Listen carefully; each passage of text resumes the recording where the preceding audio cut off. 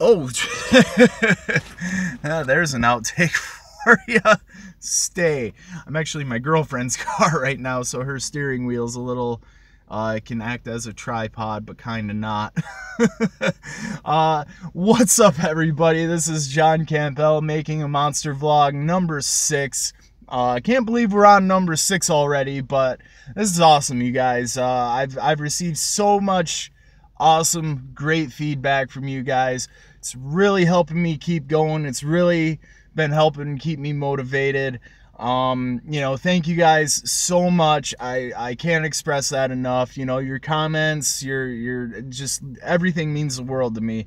So, even if they're negative comments, oh my God, even if they're negative comments, you know what I mean? Which I haven't gotten many negative comments. I've gotten a few, but even if they're negative comments, that keeps me going. So Jesus Lord.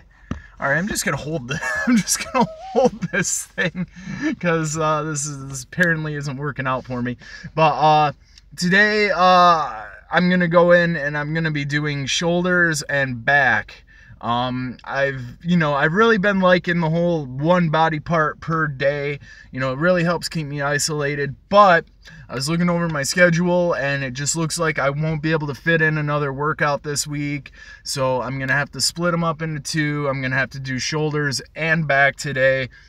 Just how it is. So for back, I'm going to be doing wide grip pull-ups. And guys, I've expressed this to so many people. Pull-ups are hard exercise, at least for me.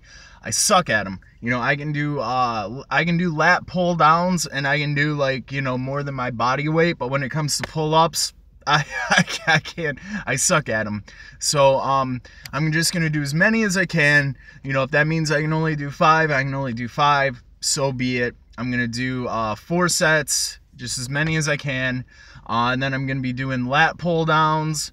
Then I'm gonna wide grip lat pull downs, close grip lat pull downs, and then finally close grip rows, cable rows to the chest. I'm gonna be doing 4 sets, as heavy as I can for each until failure. So that's what I'm doing for back.